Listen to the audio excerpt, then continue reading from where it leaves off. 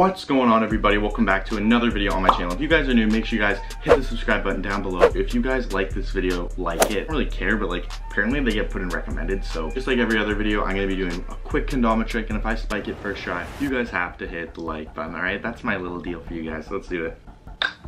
First key, let's go, baby. So today's video is a top 5 video, and you guys are probably like, "Hey, top 5 videos, you're getting old." Well, too bad. You guys only really like my top 5 videos. You guys only really like my sit down videos. I filmed a vlog, post this vlog, and you guys barely are giving it any attention. So like, actually, you know what? I'm getting really ungrateful. My videos did so good, and then when I start to get videos that just do good, I'm getting like ungrateful. They're not doing good enough. Not doing as well as my other videos, but so what? I'm gonna keep pushing forward and make content for you guys because you guys really seem to enjoy it. And you guys are DMing me on Instagram saying like really nice things, so I really appreciate that. If you guys haven't followed my Instagram, you might as well. I'm talking about it right now. I'll put it on the screen. So as you guys seen in the title and the thumbnail, no duh, this video is about the top 5 best scooter riders that fell off. And actually, it's not gonna be the best scooter riders that fell off. It's just gonna be like scooter riders that fell off. It's gonna be like 1 to 5, but like I'm not doing any order. I'll put like number 1 to be like the most disappeared scooter rider that like nobody sees, and then number 5 to be like a scooter rider that people like see but like just fell off. I don't even know. Before we get into this, I'm not putting people like Tanner Fox and Jake Andrews on this list because it's kind of a no-brainer. They didn't really fall off. The closest thing we're gonna get to them is probably number 5 on this list. So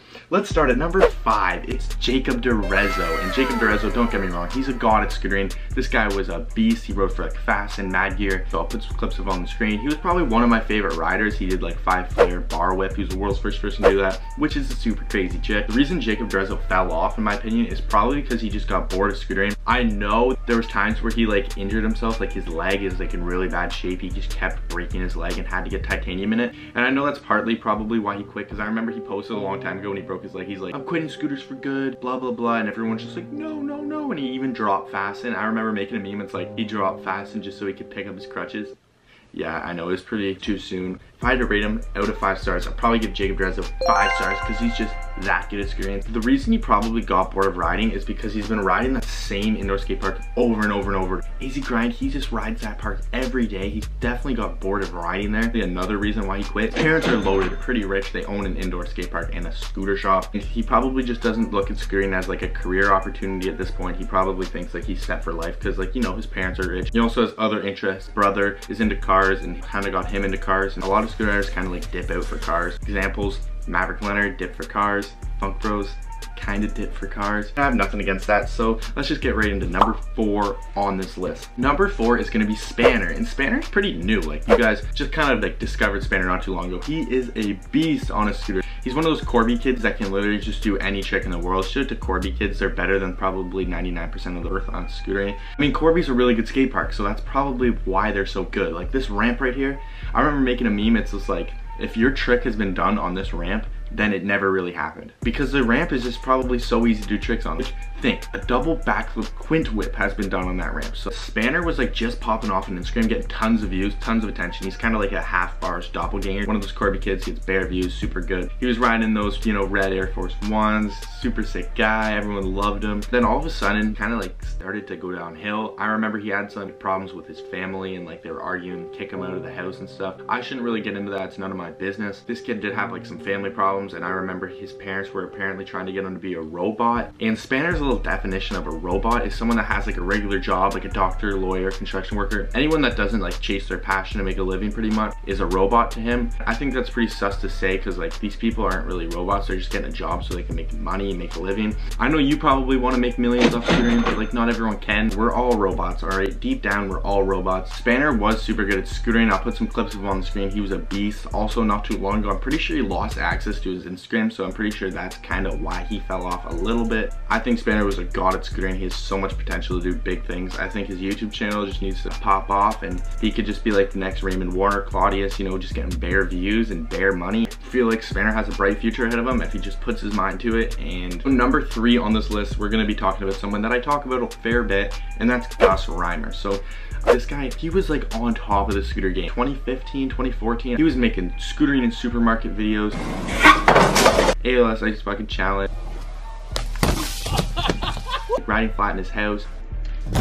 He was so sick, making the sickest edit. Gus Reimer 2015 edit is probably the best edit ever. It's my favorite edit. If you guys haven't seen it, I'll put the link in the description. He was so good at scootering. He was like amazing at park, amazing at street. He was in Mad Gear flat scoot. he was winning games, and like he just all of a sudden fell off. He just went to college, kind of got into like party life and just fell off. He made an announcement on Facebook a long time ago. I don't know if I'll ever find it again. He just kind of said how he was depressed and just like not feeling himself because like he never posted for months. Everyone was like, where's Gus, where's Gus? I remember DMing his family, like asking where is he, and nobody would respond. And then all of a sudden he just came in with that message and everyone was just like, whoa. No one had any idea. He does scooter every now and again. He left Mad Gear.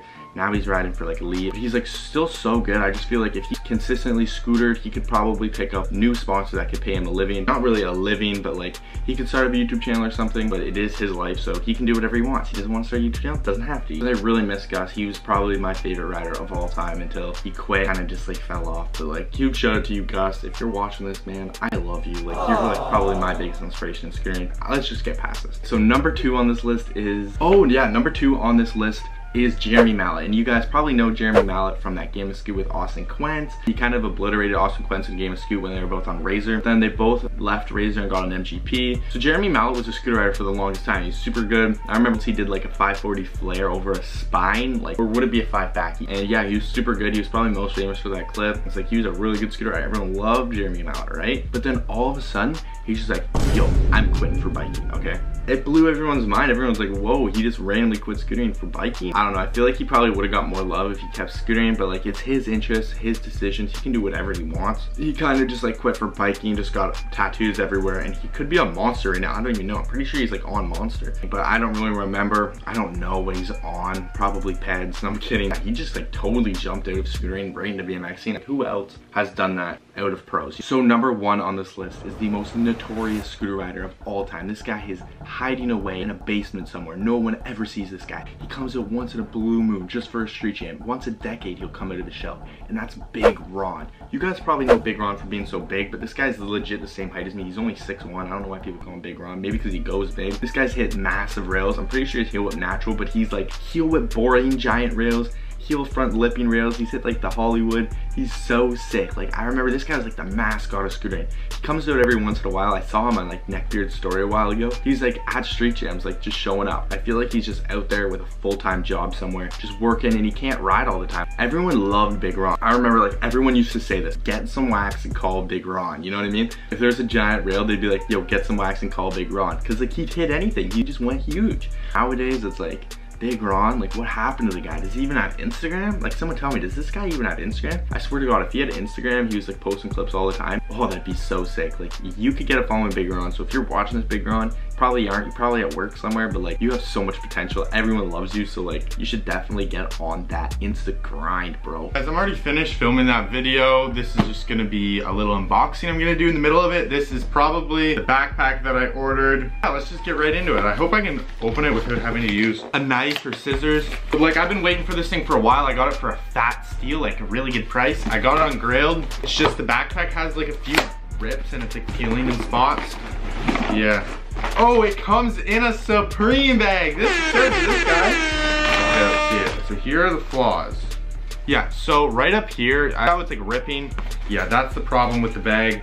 The rest of the bag is in like perfectly fine condition. Yeah, it's a sweet bag. I'm glad I got it. I have a blue one right now, and like I'm kind of sick of wearing the same blue backpack. I've had it for like almost a year now. Pretty sure this guy washed it. Shout out to whoever sent me this. I think his name's William.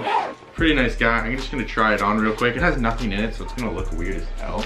You already know you gotta flex on all those haters. And yeah, now I got a Supreme bag hanging up on my wall in my bedroom like everyone else does. I'm just kidding. So yeah, I hope you guys enjoyed this video. I know, stupid sit down videos, but like, come on, we got an unboxing in this thing, and like, look how cool this backpack is. Supreme and 3M, it's so cool. Like, I'm so glad I got it. Make sure you guys subscribe for more videos, more content, more cool stuff, and I'll see you guys in the next one. Peace out.